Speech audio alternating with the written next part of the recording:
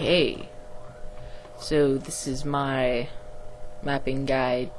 Point 1, 2, 3, 4, 6, 7, 8, 2, 3, 4, 1, 2, 3, 4. Whatever. This is the first of many versions that probably will take a while. Okay, so you want to learn how to map. Okay, you should know that you already fail since you're watching this video. But let's start with our first room. Draw a simple room. 120 by 120 in your grid area. Go into your GUI area. You see a box. This looks big enough for a person. Press the hollow button. Gasp! A room has appeared. Now you want to put spawn point. Info player deathmatch. Rotate a bit. There we go.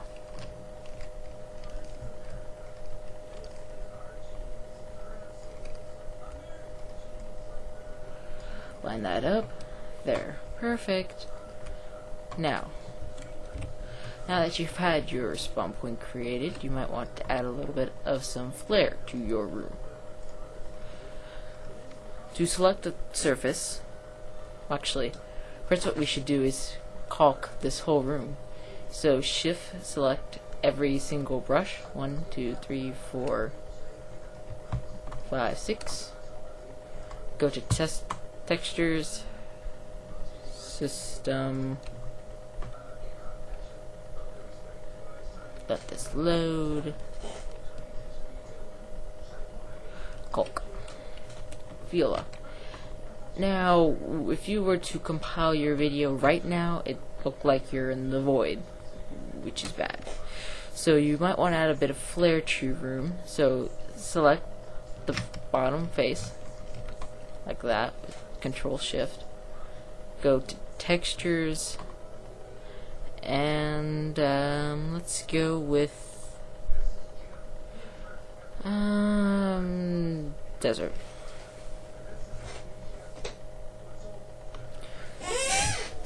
I'll let this load.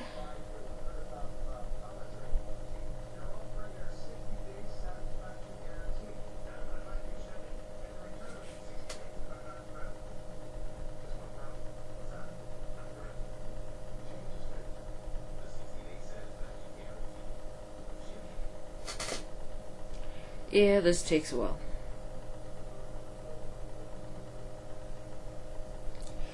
So it looks like we're going to be making a desert theme map for this tutorial, because I'm too lazy to load anything else. So let's go with concrete floor dark. Gasp! The floor texture there! I didn't know that was there. Okay, now for the walls. Let's let's change the texture to concrete wall.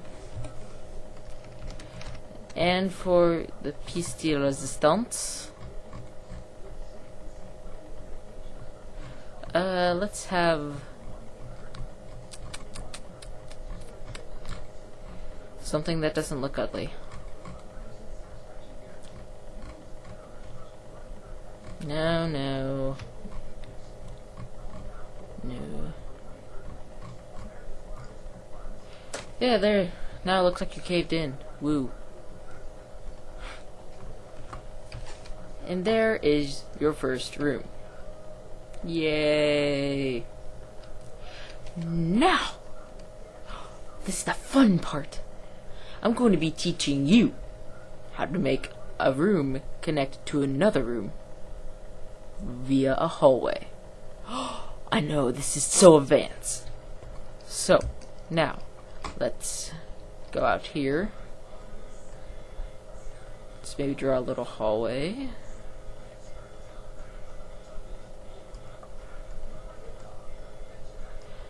Yeah, let's go with this long.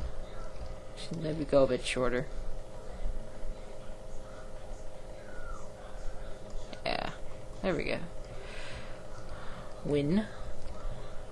Press the hollow button. Now, let's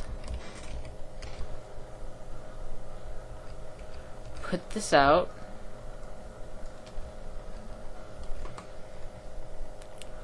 Now, this is very hard because most mappers get this wrong. Press brush, CSG, subtract. That pretty much subtracted the wall that wall was covering. Now you can delete this wall. Oh, snap. That's bad. Anywho, let's select all the textures that would, or all the brushes that will be connecting to the spawn point, and move them on the grid area so they line up with this, the brush right here. Now, you can press S, and you get the surface inspector.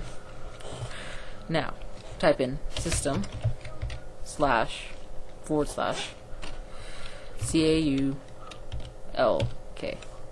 Press enter.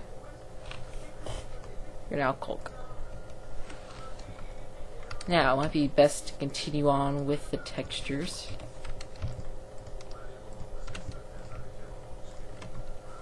Select everything. Go with the walk wall. Better yet, we can use some metal.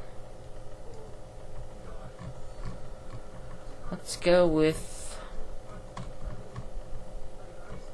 top wall. Nah. Let's go with rock wall.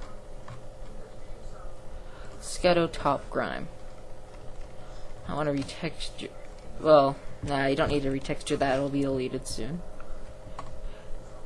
Now, you can make another room connected to this. Ignore that. That's the friend who I'm making this video for. Basically.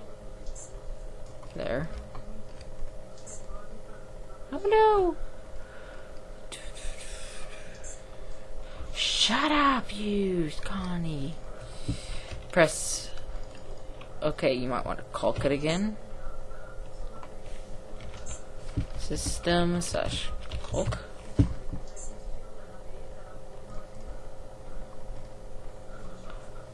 Now my computer's getting slow because this is taking up so much memory.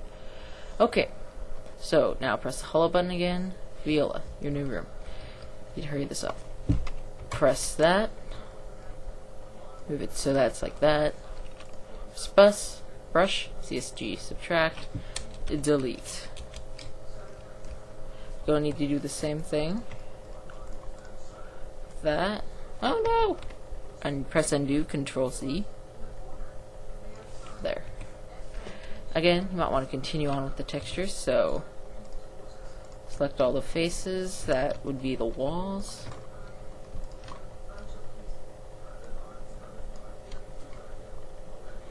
Concrete wall.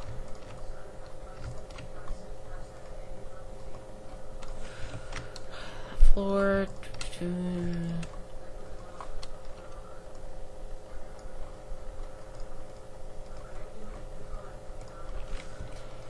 And Viola. With which match ceiling textures, you now have your basic room with a hallway connected to another room. Now save. Shut up! Now, save it, whatever you want. I'm going to save this as my map. Make sure it says Quake 3 maps.map. Processing done.